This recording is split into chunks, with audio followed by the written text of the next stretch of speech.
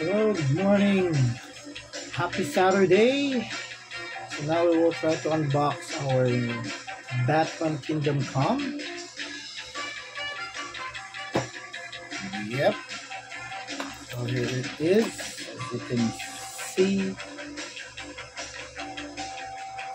with the base at the back and the card. So there you go. Batman Kingdomcome. So far, head sculpt pretty good. All I can say is awesome. Pretty feared Batman. So here I've already taken out the wings. Pretty neat, if I can say so. Later, I'll remove the plastic. And now I'm removing the actual item. Pretty much, I can say is this is a 100% pretty neat Mcfarlene toys. Thank you, Todd, for this design. Articulation pretty nice, not loose, all good. Oh, there's a tape here. Let me just remove this one.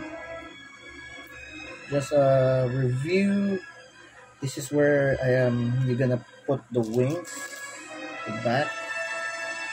Just gonna like a clip on such a thing at the back part. See? Pretty neat, actually. Very easy to assemble for the wings. There you go. See?